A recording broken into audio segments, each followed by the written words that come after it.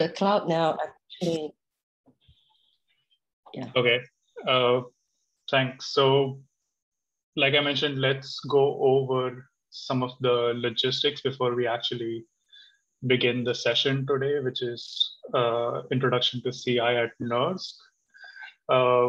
Users are muted on joining. Please change your name so that we can identify you. Instead of doing Q&A in Zoom chat, which is gonna quickly get out of hand, please use the Google Doc.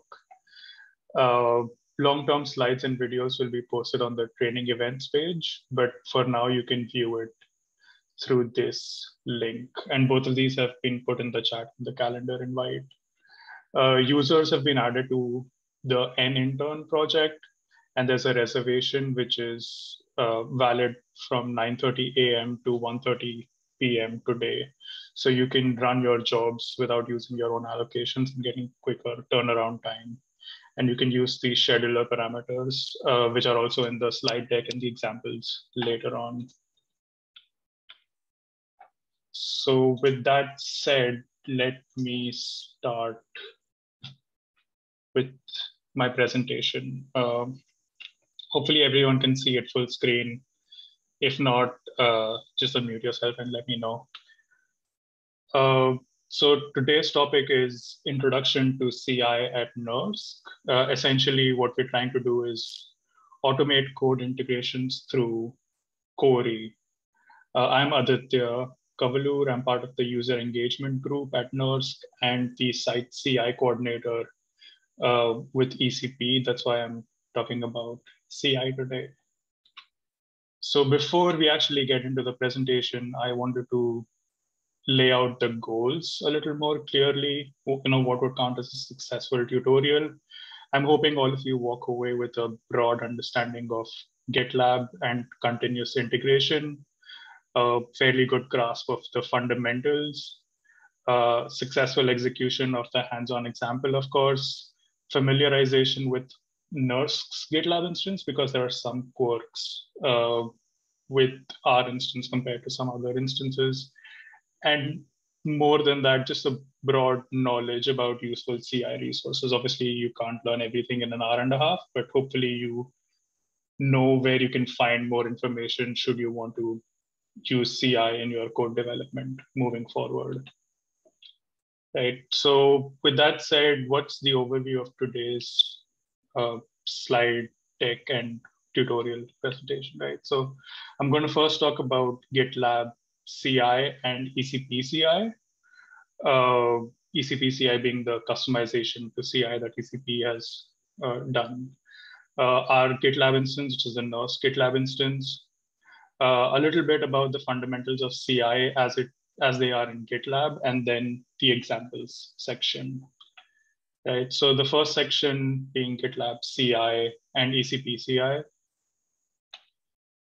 So what is GitLab for those of you who might not know? It's essentially Git plus more features. This is how I like to think about it. It's primarily a Git-based code hosting service, but they want to provide a platform for the entire DevOps cycle. So they've included a lot of useful features that go beyond just Git. So things like project wiki, issue tracking, project team management, access control, and of course, continuous integration, which is the topic of today's discussion. To be fair and a little even-keeled, there are other platforms like GitHub and Bitbucket, which offer similar features. We are focusing on GitLab because we have, and a lot of other DOE labs have a tie-up with GitLab through the ECP initiative. So most of our work happens on GitLab platforms. Okay, so what is continuous integration? I like to think of it as automating the busy work. For those of you who are XKCD fans, you might remember a very popular strip that came along a long time back, which is the #1 programmer's excuse for legitimately slacking off was that their source code is compiling. We have a joke that says, it's going to get broader with time. So it's not just compiling, my commits are integrating. And you can hopefully use that long term to slack off. right? So CI is a best practice in DevOps. So what essentially means is any event trigger, it can be a commit, a pull request, or time periodicity based, can set off a range of jobs that encompass building, testing, packaging, and deploying the source code that the underlying Git is managing, right? GitLab enables CI through its runner utility. What a runner is basically it's an active process that's running on a target machine that is continuously polling the server for jobs. Users write CI configuration files in YAML, and within that configuration file, they describe a set of runners through tags. And the first acceptable runner that polls the server receives the job. The runner then executes the script and sends the results back to the GitLab server. So it's as easy as that. And there are a lot of customizations possible in CI. You can use the rules functionalities to customize CI configurations for each branch or event trigger type or target machines, right? So hopefully you get a broader understanding of how GitLab does CI, and we'll obviously look at more details as we move forward. So since CI has proven to be useful in a lot of software development activities, why don't we just use it as is in the scientific community, right? So CI is offered on a lot of web servers like gitlab.com. So why HPC? So CI that's offered on gitlab.com typically runs in a container on a cloud, right? That may be okay for most of the cases, but scientific code developers may want to test their code on, TOE facility infrastructure, because at the end of the day, that's where most of the users of their codes run their jobs, right? And developers also have compute hours on HPC centers that they might want to leverage to run more expansive tests, right? Uh, so depending on what architecture you're running or targeting rather, runners can perform certain common and recurring actions for typical workflows before executing the user scripts, right? And these common scripts can be leveraged through a particular executor type. So what I'm essentially trying to say is within a runner, well, within the category of runner, there are different executor types. And what I mean by that is that it'll become more evident when I list the types. So there are different executor options such as SSH, Shell, Docker, Kubernetes, etc. So what happens in an SSH executor type is the user script. The runner essentially spawns a new SSH connection, and the user script will be executed within that. Similarly, you have in a shell executor type, the runner will spawn a new shell and the user scripts will run there. Now, none of these perfectly fit HPC workflows and security requirements. Now, you may say, hold on, shell executor seems like a good fit, right? Most of us still use, terminals to run to submit most of our jobs and interact with HPC facility resources, right? So Shell seems like a good option, but in this executor, GitLab, even though it spawns a shell where user scripts will be executed, it falls short on two counts, right? Out of the box, GitLab runner with the shell executor does not consider a multi-tenant environment.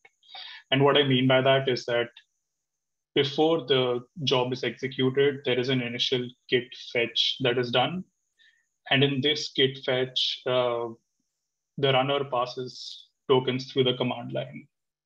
Now, that may be okay if you're on your laptop, but on a multi-tenant environment like a login node, anyone running PS, or well, to be fair, anyone running a perfectly timed PS can see the job token, and using that token can read all of your repositories.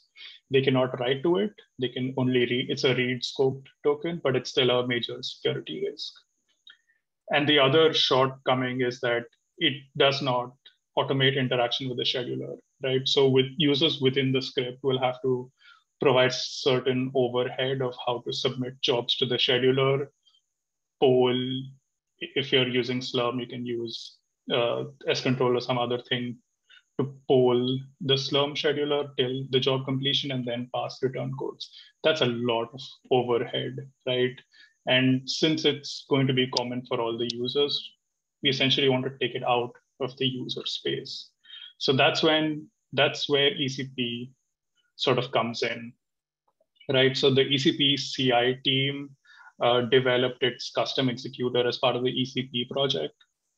And what the ECP customization essentially allows users to do is submit CI jobs to the scheduler.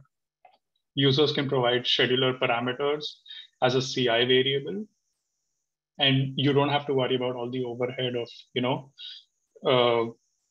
transitioning between different facilities and moving from Slurm to Cobalt and those sort of things, right? The runner submits the user script as a job and polls the scheduler and automatically updates once the job is complete. It also allows, DCP customization also allows users to run securely on multi-tenant systems. So we pass the tokens using the environment variable git ask pass rather than through the command line. And the third and probably the most important one is that it allows the facilities like NERSC to deploy one common runner. And that is then usable by all the users. So users don't have to deploy runners on a project basis or on an individual basis for each project. The facility deploys a common runner. The runner, when it receives a job, it looks at the GitLab username and then downscopes to the same user on the target machine before executing the user provided scripts, right? So there's a little bit of magic happening in the background using setuid and other functionalities. And this, what essentially it allows you to do is submit to the Slurm scheduler and sort of charge your existing project accounts and those sort of things. So now that we understand a little bit about the runner, let's move on to the NERSC GitLab instance. So NERSC hosts an instance at software.nersc.gov. It's a development service. It's not a production service. Most of you might not notice the subtle differences between the two in everyday usage, but there are, small differences. Like if there's an outage, you probably won't see it listed in the MOTD page. And you might not find a lot of resources on our official documentation at docs.nersc.gov. So there are little differences here and there, but it's nothing major. So we try to keep the instance, which is software.nersc.gov, sort of like a complete user environment. And we add users to a Google group for urgent and important notifications. But other than that, we try to put in as much information in our wiki page. Server maintenance coincides with monthly query maintenance to minimize downtime. You can log in with your NERSC credentials. No forms are necessary for access. And the documentation, or at least the wiki page, is on the top of each page. So there's a banner on top of each page, which also includes instructions for when you first log in. And we'll talk about this before we actually begin the hands-on examples today. Now, you want to add the email to your profile, because what this does is that as long as you're running pipelines, you won't get any notification. But if your pipeline fails, then you get an email, which is a really useful feature, especially if you're running nightly tests and those sort of things. You don't have to log in to see every time if the pipeline passed or not. Useful CI workflows, including the examples that we covered today, are in a repository called CI-resources. The server currently has core level of subscription, which is a nice way of saying it's the free version. Features are still available through API. They're just not automated. For example, you can mirror in code and post job status to GitHub via integrations in a premium license version. But if you want to do it in our instance, you have to, do a little bit of manual scripting and those sort of things. I like to think of it as, owning a car with manual transmission. If you know what you're doing, you can get a lot more out of it than an automatic, if you're so inclined, obviously. Even though it's a development instance, we offer, certain level of support. So backups are created every Sunday and stored in HPSS. But having said that, I would obviously highly recommend that you also maintain a mirror of your repository at other places, right?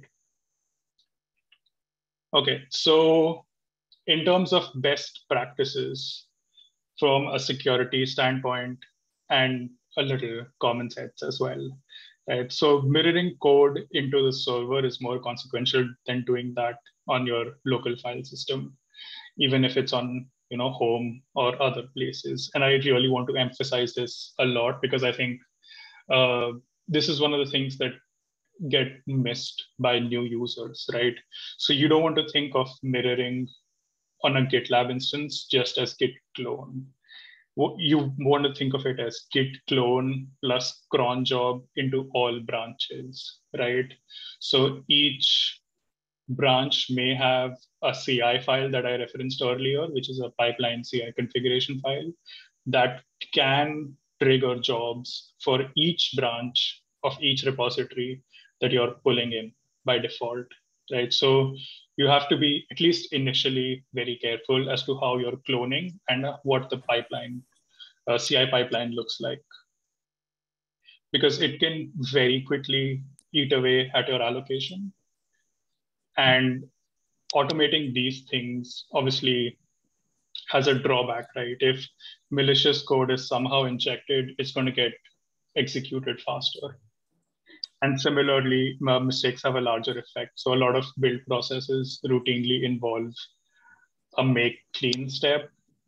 And so I would, again, really ask you to look at the workflow before mirroring something in, because, if someone writes RMRF with a mistake somewhere, you could wipe out a lot of things. And the CI jobs that run, the runner shell is essentially the same as a login shell.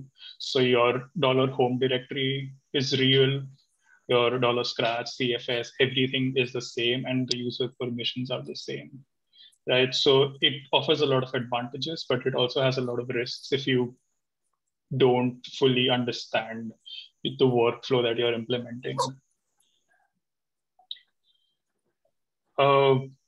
Users are obviously responsible for codes they mirror in plus jobs they trigger. I'll talk about this a little bit later. You have to put down personal access tokens to do a lot of these things. And that's how we know who did what, right? So at the end of the day, you're responsible for things you do either manually or through your token. So generally, we recommend that you do not automate mirroring of code you do not own. Obviously, if you need to pull in something like SPAC and those sort of things, which are fairly trustworthy, we still recommend you only pull in protected branches, right? Because most development teams have a review process for merging into protected branches, which are a little more intense than some of the other branches. And obviously, you have to also consider that there are differences between GitHub and GitLab as to what is considered a protected branch.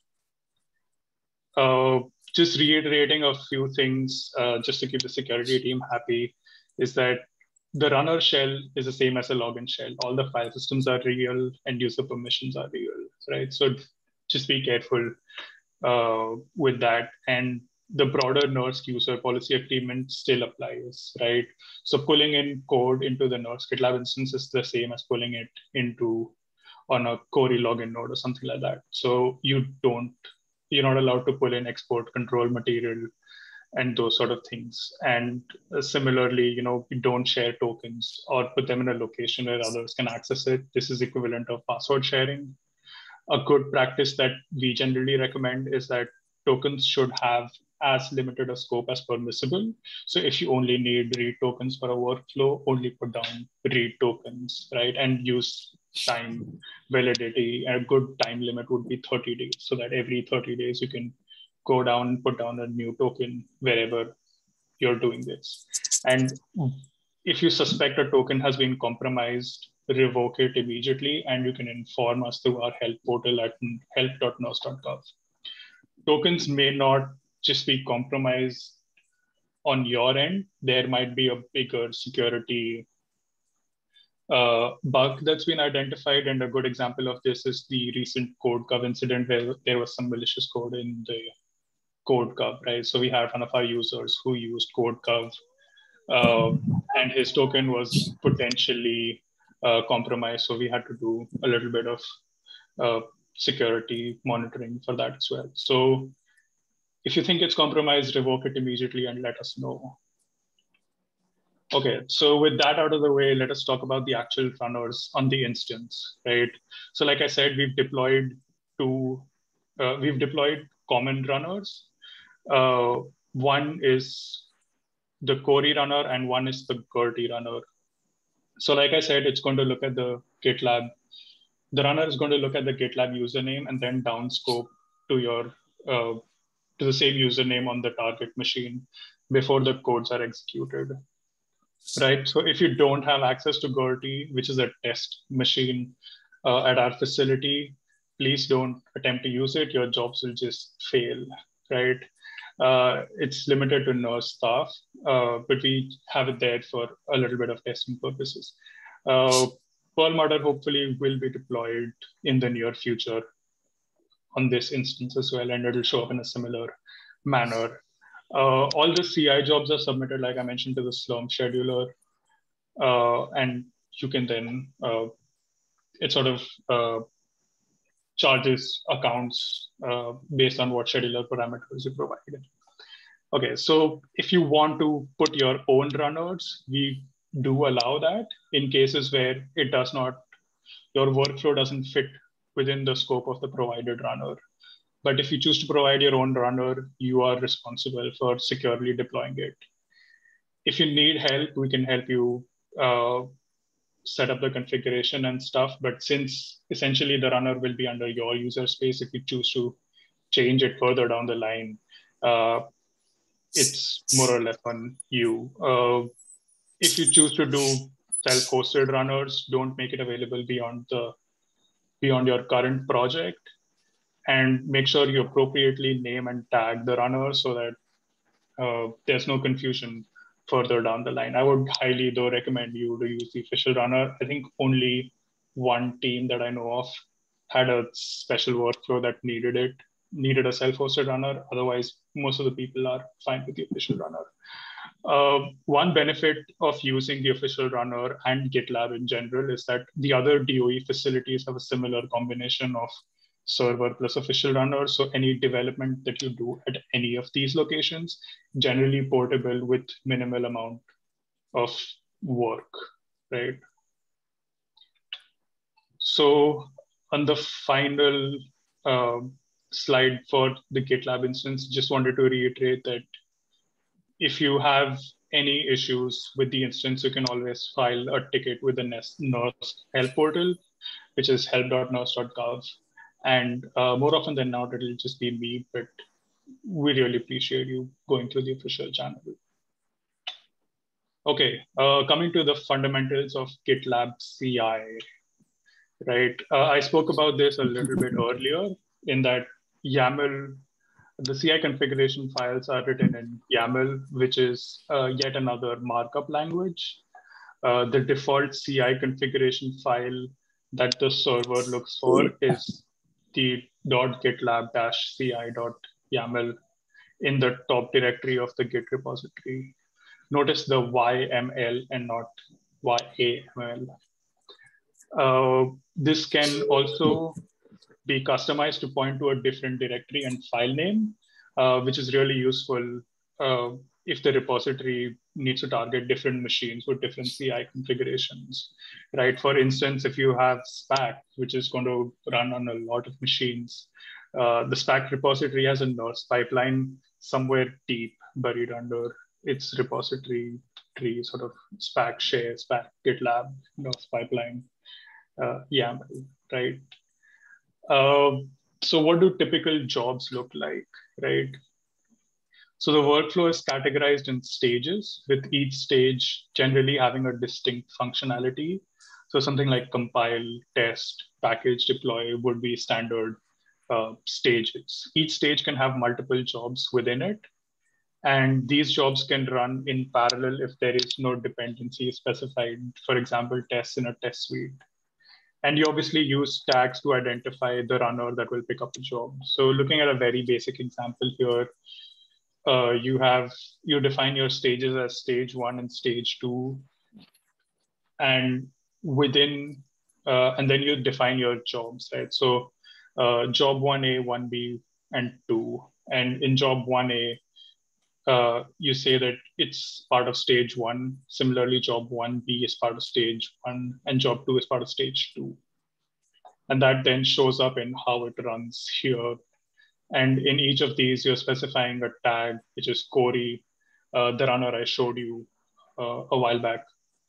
And then you have a script section which defines what's going to run within each of these jobs, which are individual Slurm jobs. So each of these 3 jobs were submitted as individual Slurm jobs using the scheduler parameter specified here. And these scheduler parameters are the same as you would put down in your Slurm batch submission file, right? Instead of putting it in a file, you sort of specify it as a variable here, and the runner does most of the heavy lifting in the back end. So some of the tips that you can use is that in addition to jobs, you can specify hidden jobs. You can see that hidden jobs are identified through a dot at the start of the job name. So these are not executed by default. They're used to inject certain common features into multiple jobs. So if you want to use the same runner, maybe you can have .ci runner tags, and then you can inject that into a job that's going to run. Similarly, if you have a lot of common script that you want to inject without overriding that section of the job, you can use something like this and identify it through a label.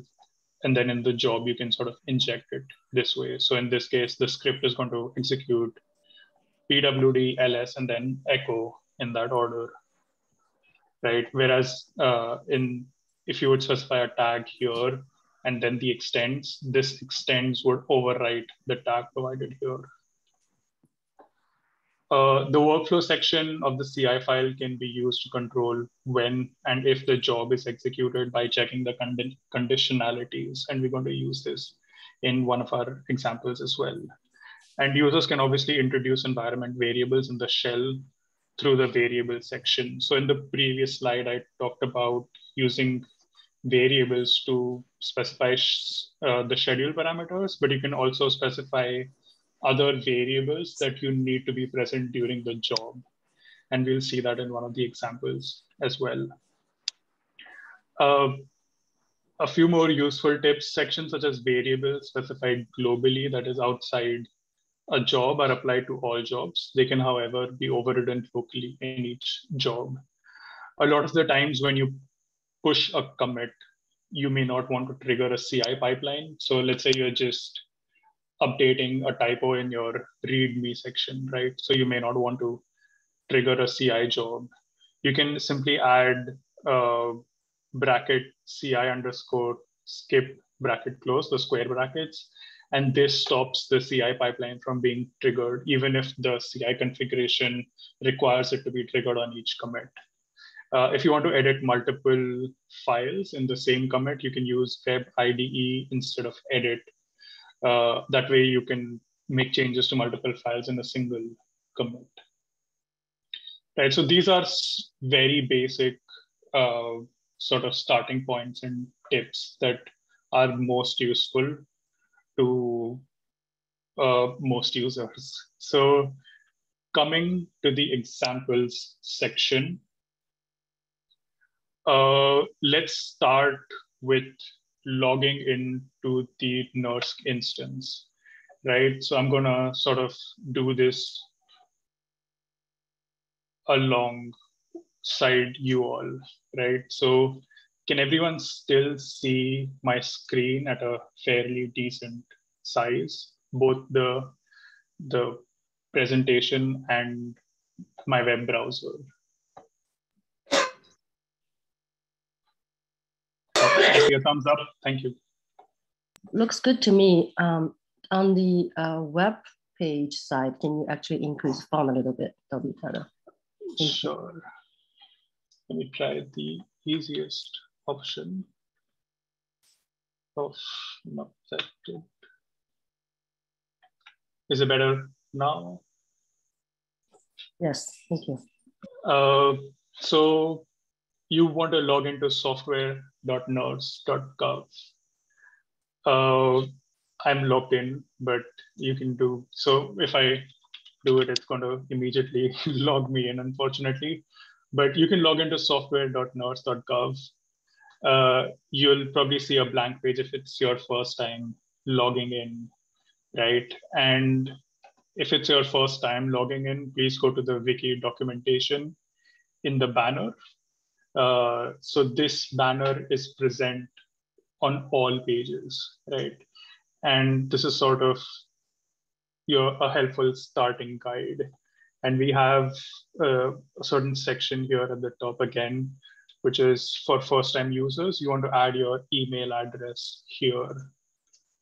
So in my case, since it's already added, it's going to show my email address, but you want to add this here because if a pipeline does fail, you get a notification for it in your email, which is a useful feature I've found for most users.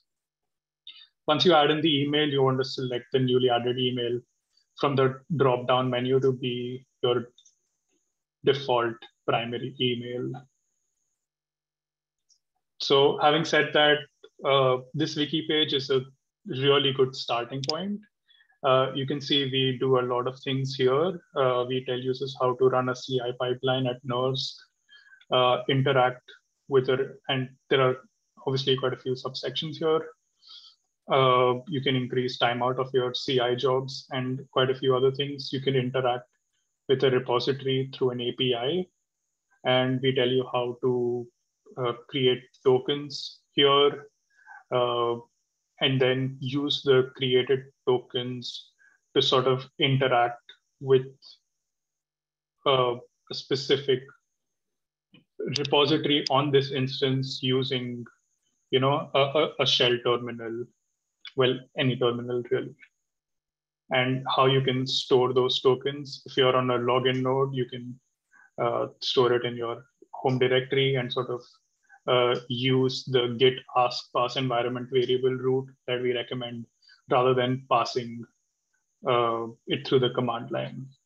A few other things that are useful here in this section, running a CI pipeline, is that we also tell you how to target the different queues and queue policies that are present, right? So there are a few subtle differences between how to target different queues based on how they're set up on Cori.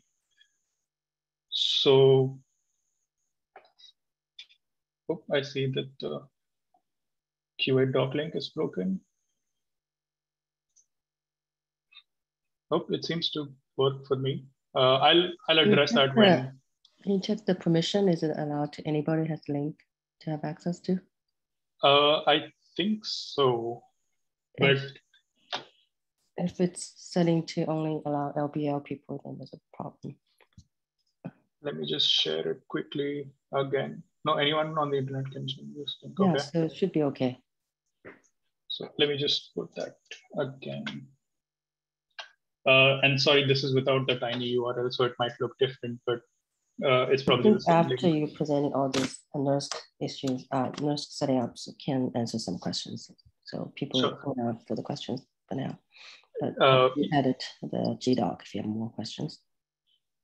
Sure, thanks so much. Yeah, so like I was talking about the queue policies, there are certain differences. So most of the production queues like Cori KNL, Cori Haswell are sort of straightforward. You you provide the constraints, the QoS, number of nodes and time. But there are certain queues like the Cori transfer queue, Cori GPU, and Cori compile, which require an additional parameter of -m S core. And what this essentially does in the background is that it's using a different Slurm scheduler, which is outside of the production Slurm. Essentially, it's a different Slurm. You can do the same thing if you do module load ESS Slurm, then you don't have to specify -m Scori, but we recommend doing it this way just because it's easier. And it's these two queues, Cori compile and Cori expr, are essentially useful for doing certain simple tasks that I'll talk about in the examples section. And they are essentially free of charge. So having said that, let's come back to our slide deck and start with the first example, which is the hello environment. So there's a repository listed here, which is essentially in the CI resources section that I mentioned. And let me just quickly copy this.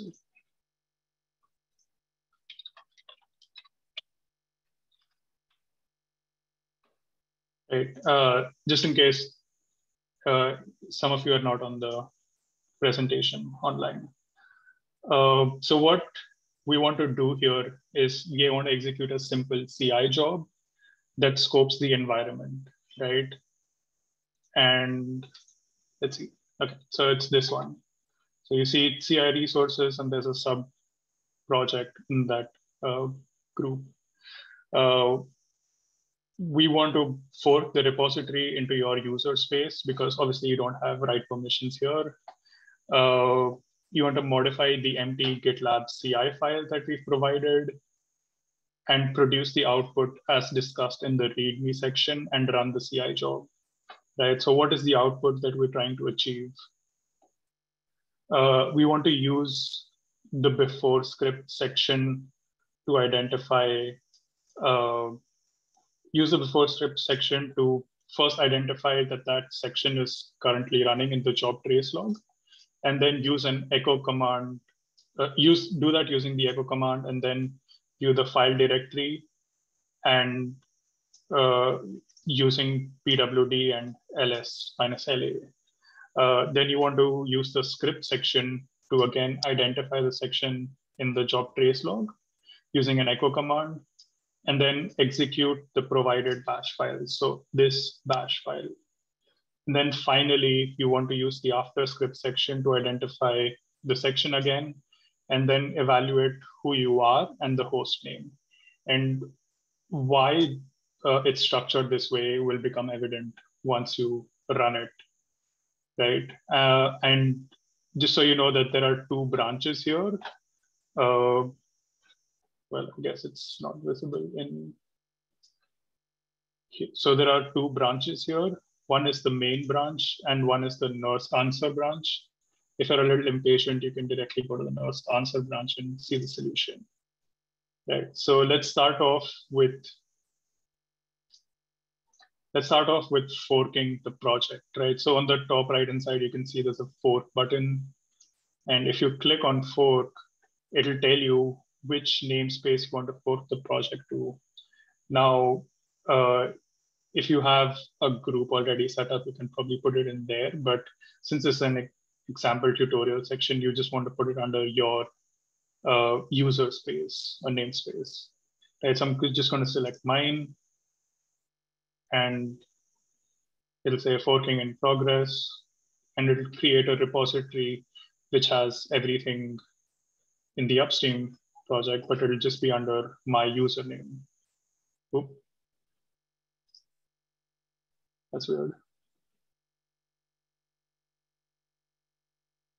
Okay, don't know what that was about, but okay. So essentially you can see everything is the same here, and it says that it's forked from CI resources, hello environment, which is the upstream.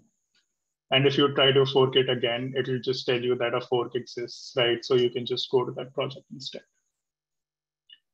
Okay, so now coming to the hands-on section. Why don't I do one thing? I'll give you all a couple of minutes to attempt to answer this hands-on example, and then I'll share the answers with you, right? And another thing that I would like to point out is that for scheduler parameters, you're provided with the reservation, and you can use this string to use that directly.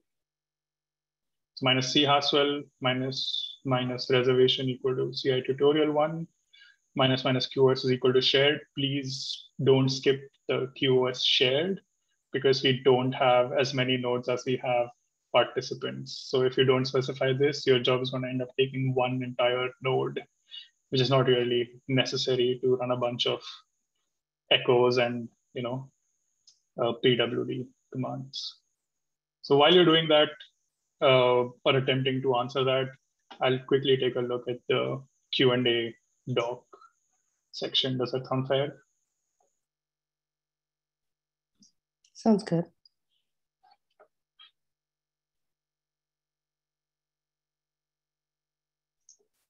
Let me start a timer for, let's see, 5 minutes should be, well, 5 minutes is too much, 3 minutes, and we'll begin in 3 minutes time again.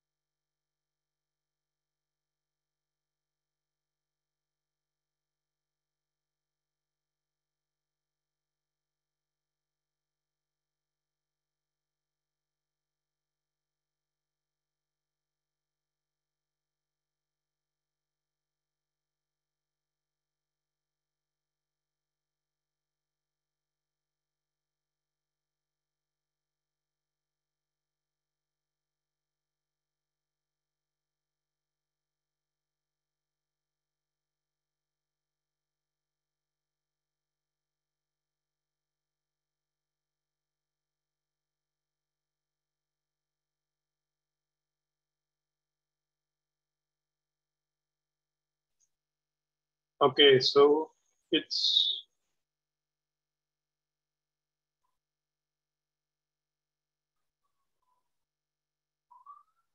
been 3 minutes. I'll come back to the other questions while I'm waiting for you to execute this second example, right? So hopefully most of you have been able to run this. I'll run the pipeline and then I'll come back to discuss how it works, because it's going to take a few minutes for it to run. Okay. So looking at the NERSC answer, the GitLab file, right? So since you are executing, since there are no dependencies necessary and those sort of things, you can use just one stage for this example, and I call that stage examine.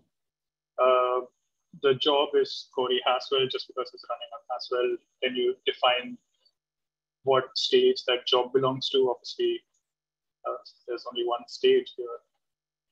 For tags, since we've not put up any runner here, we just use the Corey runner. Variables is how you specify the scheduler parameters.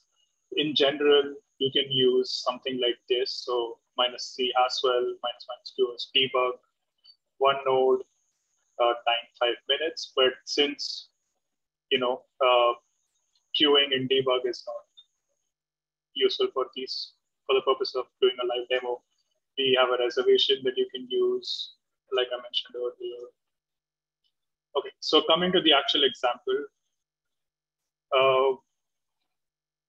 we want to run 3 things, right? So a before script where we identify the section.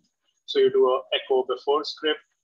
You then look at the file directory that the before script runs in. So you run pwd and ls-la. In the script section, again, you're identifying that it's the script section, and then you're essentially running the bash file that we provided, which is part of this repository.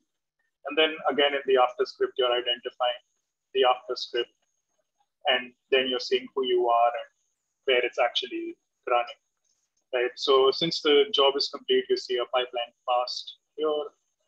I'll click on that and it will take me to the pipeline section.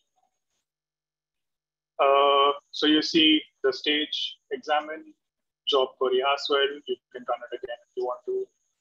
But essentially, this is what your job trace log is going to look like.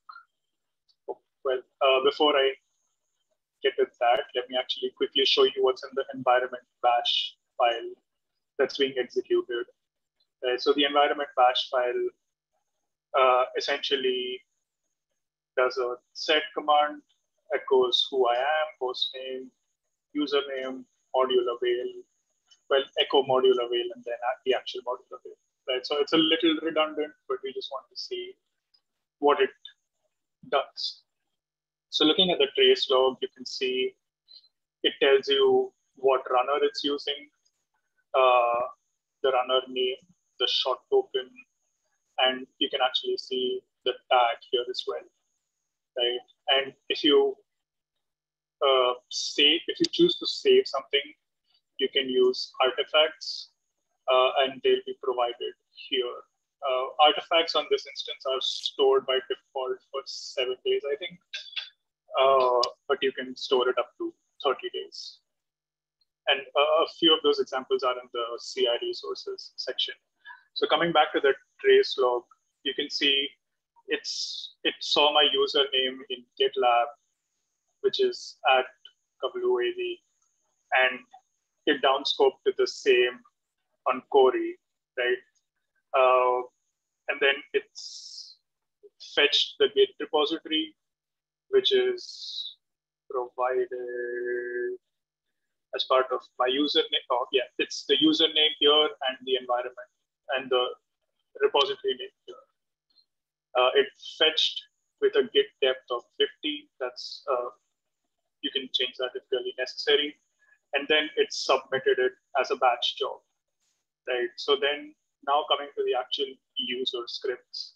So you see an echo before script saying before script is started. You run pwd to see where it's actually running. So it runs in global C scratch. All this is going to be common for all your users. This is just how the runner was set up. But this path length is fairly long, and I know people have run into issues with this, but hopefully when the new runner is deployed sometime in the fall, this will get a little shorter. But I'm digressing.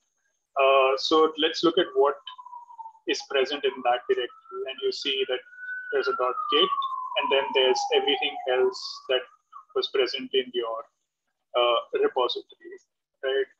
So now you come to the script section, you do an echo script, you run bash environment.bash, and that's just producing output. You see who am I, it shows my username, it shows the host name, which is running on a compute node, which is part of the reservation. And then it shows a module, it shows a uname and then a module away, just a lot of output.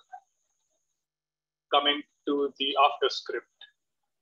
So the after script starts here. Who am I? I'm still my username, but the host name here is Corey20, and that's really important.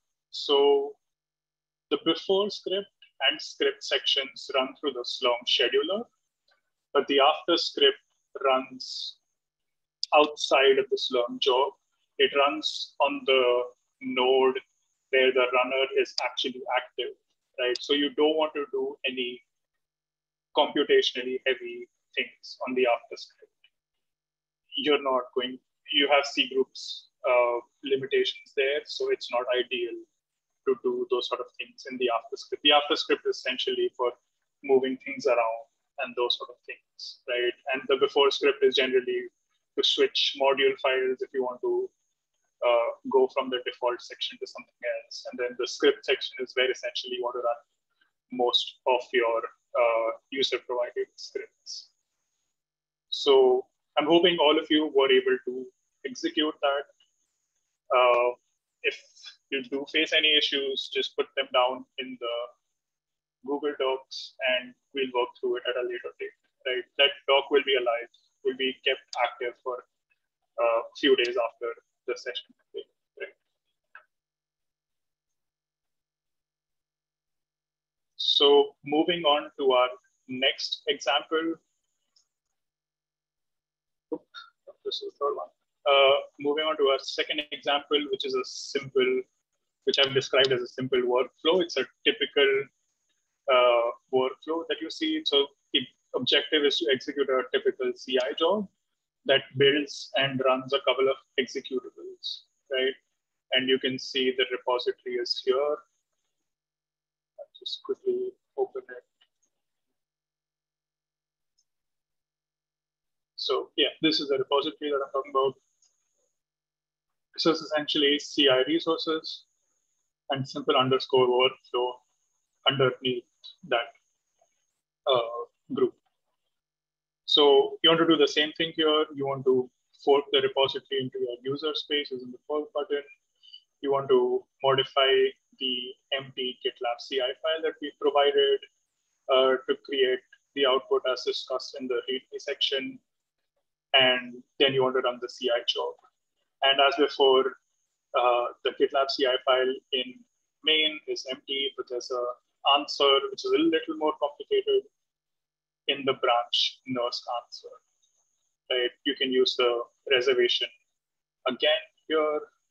And since this, since this is essentially compiling and running a hello MPI, you can use 2 tasks for this batch submission file, right? So like before, I'll walk you through what the expected output is, and I'll give you a few minutes after that to sort of write your GitLab CI file, and then we'll discuss the answer in NERSC answer. Okay, so what's expected as the output here? you want to fork this project, create a workspace, and you want to create a typical CI workflow that consists of multiple stages and achieves the below objectives. So you want to check the iris quota of your project or a project user under a project namespace to see if it has extended the user provided limit. What we are using is this repository, which is again in the CI resources folder, which is sort of iris CLI quota check, right? And just to give you a brief example of what you can do is, let me just quickly see if I've included an example here as well. Okay, no, I have. Okay.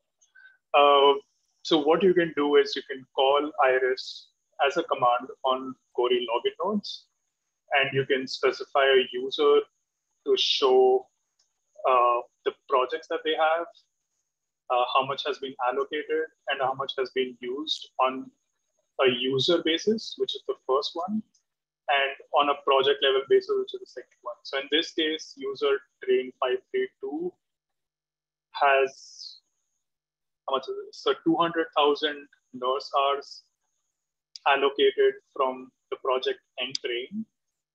And the project entrain itself has 2 million NERSC hours. So this user has 10% of the total allocation. 24,211 have been used on a project basis, whereas this user has used 0, right? So you can do a little more advanced things with this. That's actually the iris command, right?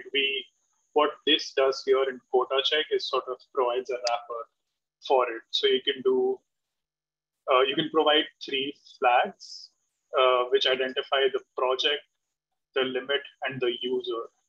So using this example here, what I'm going to do is I'm going to check if the user has exceeded an allocation of entry.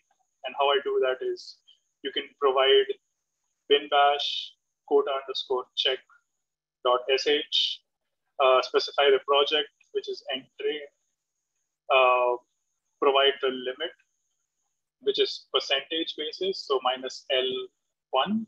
So that's, you want to check if the user has exceeded 1% of their allocation in this project. So minus P entry, minus L1, and then minus U train 532, which is the user that we're examining, right? So this user hasn't exceeded 1%. So it's going to put out an output saying project has not exceeded your provided limit. And it's going to have a return code of 0, which is going to determine whether GitLab determines if the job has passed or failed, right? So like I mentioned earlier, if you're not careful of how you set up your CI pipeline, you can quickly use up a lot of your allocation. So this is the good first stage to have as part of your CI production pipeline, right? So we're going to use this, like I specified here, bin bash quota check, project specify the project, L is the limit in percentage, and then you can provide your own username. So if it has exceeded the limit that you provided, it's going to say project has exceeded the limit, and it's going to do a return code 1, and then subsequent stages of the pipeline will not be executed, right? Since this stage is not computationally intensive, you can use a quick turnaround queue for this stage during your production pipeline. So you can use expert, compile, or shared. Shared is not free, but the other 2 are. You're going to get only 1 task in the expert queue. So please don't use it for anything other than, checking your allocation. You don't want to. You can compile in the compile queue as well, but you don't want to do MPI tests in those queues. Coming to the example, you're going to build a simple C program using Intel and GNU compilers in parallel CI jobs. In parallel CI jobs of the same stage, You can use the make file provided. It accepts make GNU and make Intel options. You will need to load the appropriate pre-programming environment module for each build. And then you can these make GNU and make Intel make two different executables. So it's hello exe Intel and hello exe GNU, right? That you need to provide these executables to the subsequent stages using the artifacts options that I referenced earlier. And then in the final stage, you want to create a CI job. Notice that I said create and not execute. So a lot of the times what we can do is we can have a plethora of tests in the test suite, and you can have simple smoke tests run automatically. But a lot of the more intensive sort of scaling tests, we can just create them and leave them to be triggered only with a manual action, right? And you can use the when options for that. And you also want to create a dependency for each of these executables to the previous make stage. And then you can run the executable using something like srun, minus MPI tasks, hello exe, and then sort it based on the task number. So like I mentioned, the repository has a blank GitLab file, and the answer is in that GitLab file in NERSC answer. Since this is a little more elaborate, I'm going to give you all, let's say, 7 minutes to try it out or to go through NERSC answer branch to see what the answer looks like before we start discussion again. And in the meanwhile, I'll just look at the Q&A section.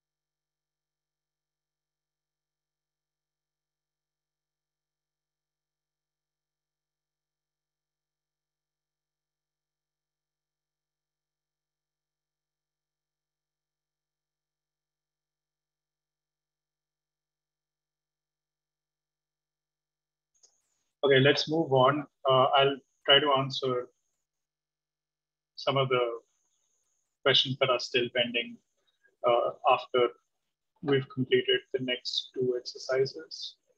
And like I mentioned, that the doc will remain active for quite a while. So you can reference back to this later as well. So coming to the simple workflow, let me try to quickly, oh, I forgot to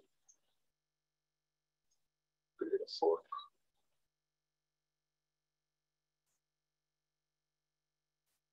So I'm just making a fork like before.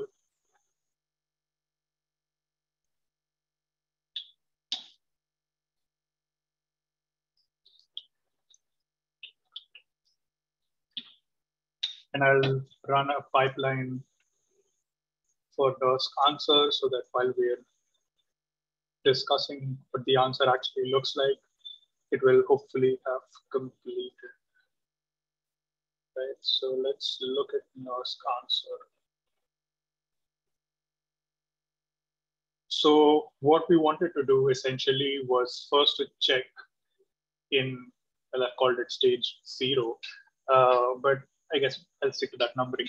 What we want to do in stage 0 is to use the quota check that's provided to check if my username as part of the project and staff has exceeded 10% of my allocation of that project, right?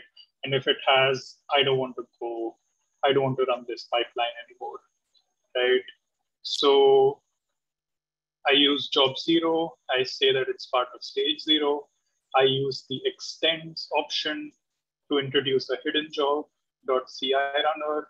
And as might be obvious, that .ci runner hidden job just contains the tag Corey, right? I specified before script as blank, and that's because I've specified a global before script here that I want to override in this particular job, right? And then I want to run script to check the allocation or to vary the allocation. Like I said earlier, since this is not computationally intensive, in most cases, you're okay with using the X per queue. Just ask for one node. Just ask for one task. I think the maximum you're allowed is 2 tasks. I'm not 100% sure of that. So, but for this reservation, we can use, but for this tutorial, we can use the reservation, which is again the same, right? So that's job 0, stage 0. And then we have the second, well, then we have stage 1, which is here. So,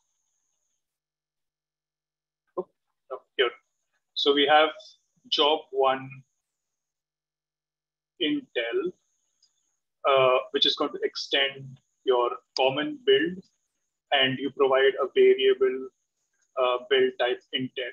So let's see what the extend command is extending here. So .common underscore build. What that does is that it specifies that the stage is stage 1. It extends the CI runner, which is essentially looping in the tag Corey, and you're doing a before script to do a module swap. In this case, I'm assuming that the default loaded module for my shell is progenv Intel. I'm doing a module swap of progenv Intel with progenv build type, and I'm providing the build type. In this case, job 1 Intel is just Intel. So this is really meaningless at this point. But since I have a job 1 GNU where build type is GNU, this is going to, in that case, it will do a module swap prog and Intel to prog and GNU. Then you do, in the script session, you do a make build type, so make Intel or make GNU. And then you use the artifacts section to say, hey, this path that I'm specifying here, this needs to be available to subsequent CI stages. right? So each of this job one Intel and job one GNU is going to make hello exe Intel and hello exe GNU. And in both of those jobs, it's going to save this artifact and make it available for the subsequent stages, which is actually testing the executable. So moving on to testing the executable, you have, again, job 2 Intel and job 2 GNU. This is stage 2. So you may notice in this case, I provided the stage here. In this case, I provided the stage as part of the actual hidden job. So you can do it either way. You extend the CI runner. You provide a few variables. In this case, you're specifying the number of MPI tasks and the build type, right? And then you say this job 2 Intel needs job 1 Intel, right? So this will only be possible to run if job 1 Intel had a return code of 0. And similarly, job 2 GNU needs job 1 GNU. So in this case, what happens is, let's say job 1 GNU fails, but job 1 Intel passes, it will still be possible to execute job 2 Intel, but it won't be possible to execute job 2 GNU. So it just reduces a bit of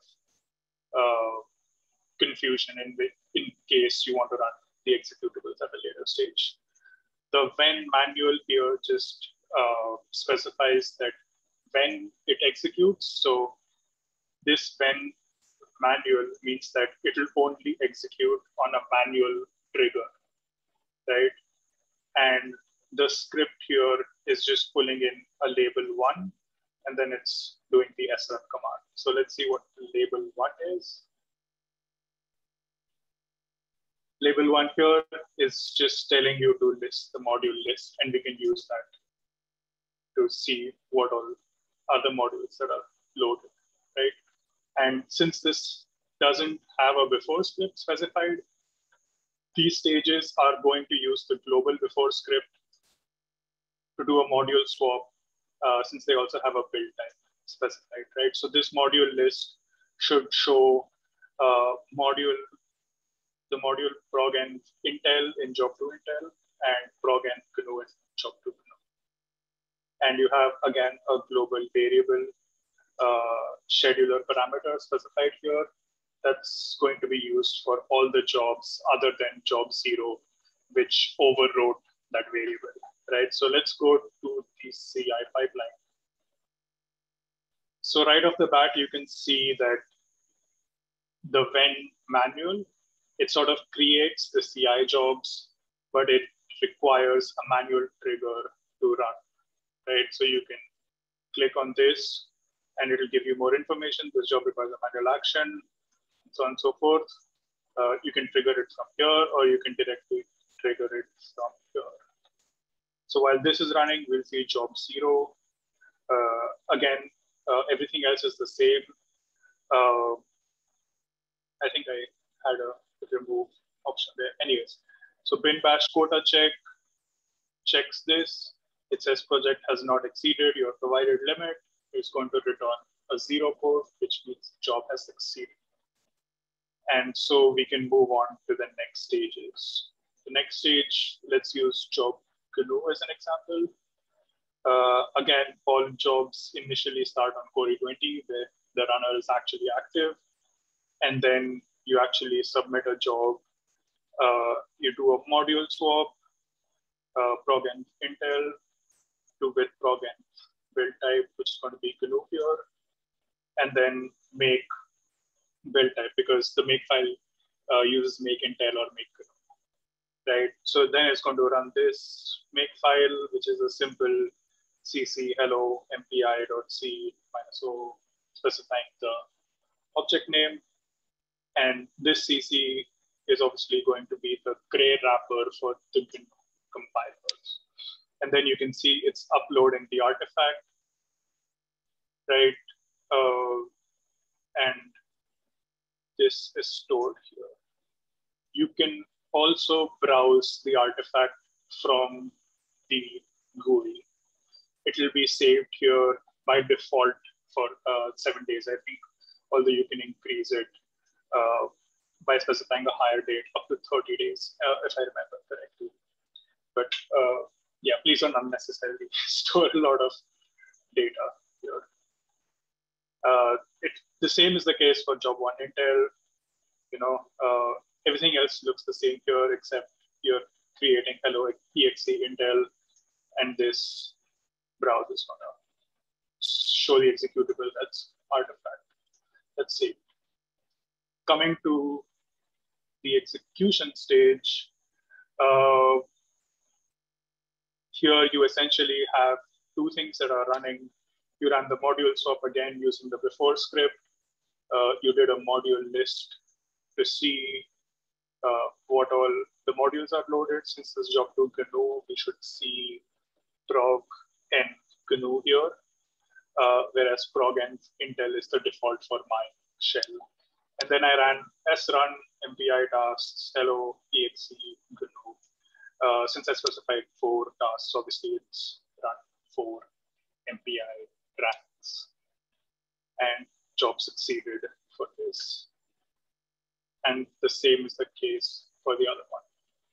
Right, so since we're running short of time, I'm gonna assume most of you were able to run it, and I'm going to quickly talk about the next couple of examples. So there are, and this is sort of bouncing off the question that was asked in as well. So how do you mirror in code from an external repository, let's say GitHub, and then how do you post job results? So this is an example, again, it's in the CI resources section. We just want to understand how to securely mirror in code from external sources using token. You will need to create a personal access token, one for the NERSC instance.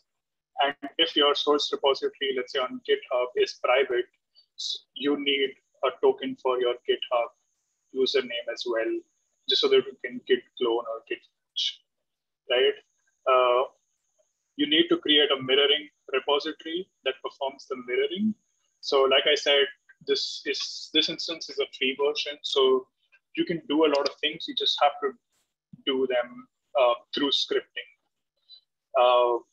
You need to create 2 repositories, one that performs the mirroring and one that has an empty target where the source project will be mirrored in, right? And in the mirroring repository, you need to create a shell file that performs the fetch and push operations, and then create a CI pipeline that will execute the above shell file, right? So this is a little intense. So let me show you a schematic for it.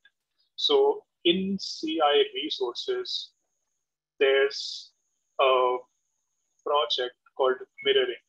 Now this has 3 repositories. What we're trying to do here is use the source repository, which sits on, let's say, GitHub. And we want to use the mirror repository to push this to pull from the source repository and to push to the target repository. So going into the mirroring repository, you can see a sort of schematic here, right? So the source project sits on GitHub.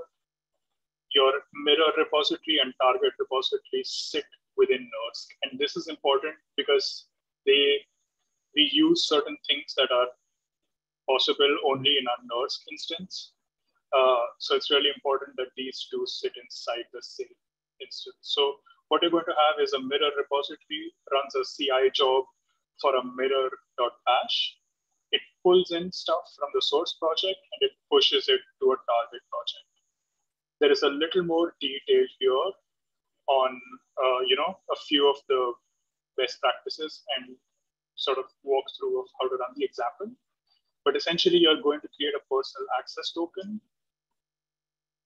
to create and put that in the mirror repository. So like I mentioned, the mirror repository or any repository where you're putting down your tokens need to be private, right? So let's say you're part of the HDF5 group. You have, let's say, github.com/ I forget, they have a HDF.io project, and within that they have sub projects, right? So let's say let's use something simpler, github.com/spec/spec. That's your source project. And here you want to push to software.nerds.gov/spec/spec, right? So in your target project, you obviously need a lot of people to have access to that. So you create a different repository, which is your private repository, and you don't add other people to it, and you put down your tokens here so that multiple people can be in your target project to look at the job logs and collaborate, but only you are present here where your tokens are visible, right? And it lists how to put down the variables. You need to mask it so that those variables aren't visible in your job logs, and you can protect it so that the variables are only visible in protected branches. I'll sort of quickly look at what the mirror bash does. So the mirror bash essentially is running on a Cori compute resource, and it's going to git fetch your original repository using the source repo and the source personal access token. And then it's going to add a target, and it's going to push to the target repository. You can control which all branches or which all tags you want to pull in. So if you remember, I mentioned that you generally don't want to pull in all of the branches and all of the tags because it can set off a slew of CI jobs, right? So you can specify which branches you want to do here. And essentially, once you run it, you're going to have, well, hopefully I had done this. And you have your source repository, which only has a README and a commit B97 has been pushed to a target repository, which has only a README and the same commit B9, right? So for completeness, I'm putting the source repository within NERSC, but the source repository can sit on GitHub or any other place, right? Similarly, for the next sort of quick example, people may also want to report CI status back to GitHub or CI status to GitHub if your original project sits on the GitLab instance, on our GitLab instance. So again, you need to create personal access tokens, one for the NERSC instance and one for the external GitHub instance. You will definitely need a personal access token for the GitHub instance in this case, because you're actually writing to the GitHub repository, right? In this case, instead of the mirror repository, you have a report status repository where you store personal access tokens. And in this case, you have a Python file rather than a shell file that does the actual push. And we do Python instead of shell because we want to protect the token. And there are a little more, details about that in this README section. So again, this example is in the CI resources report status repository. You have your target project. In this case, it's obviously flipped because the pipeline ran in your source project by definition, which is GitLab within NERSC. And you have a report status repository, which runs a CI job for status github.py. And it uses API calls here to get information about CI pipelines and then to post it to your target project. Right? There's a little bit of description here as well. And let me quickly walk you through what this does. I think I haven't specified that here, but essentially what you want is you want to specify the status source branch. So again, like I mentioned in the previous case, you might not want to pull in all the branches to software.nerds.gov. Similarly, you might not want to push CI job statuses of all your branches on software.ners.gov. So you can specify status source branch to provide names of the branches that you want to push CI job status of to GitHub. And you can provide status target context to specify which, what they should show up as, right? So let me quickly see if, oh, I deleted that. So I can't show you that, but essentially on github.com, it's going to show up as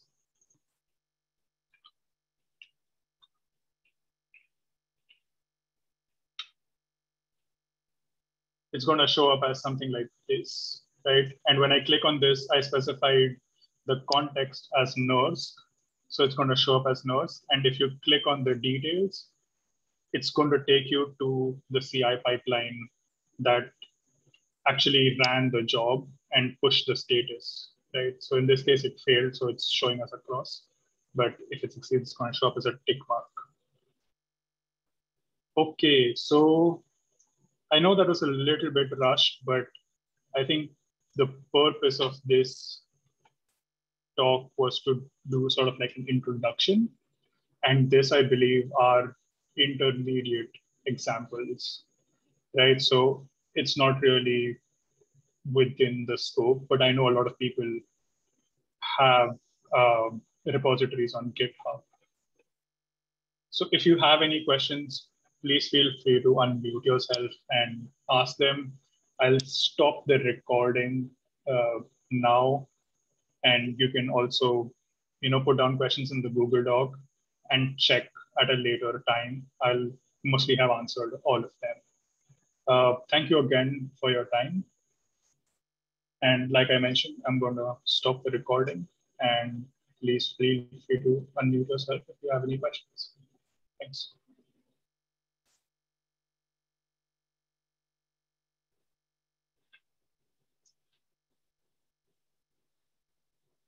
If not, I'll, in the meantime, just walk through some of the questions orally and put them in the chat later as well. Put them in the Google Doc as well.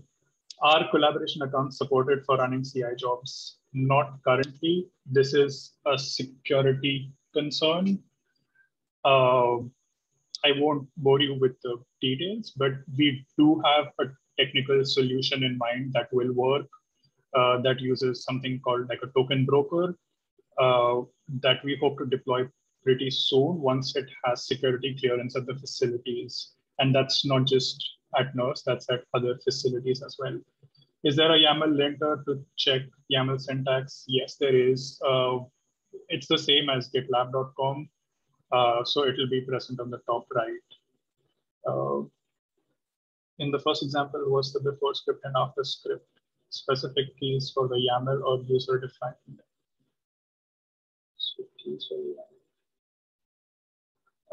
No, they're user defined.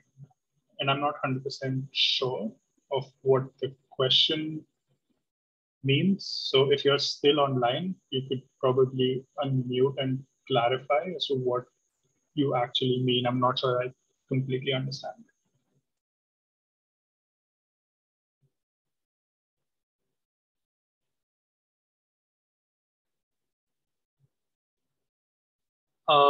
The next question is I fork and it wants me to edit a .yaml file, and I'm doing that where, oh, so you click on the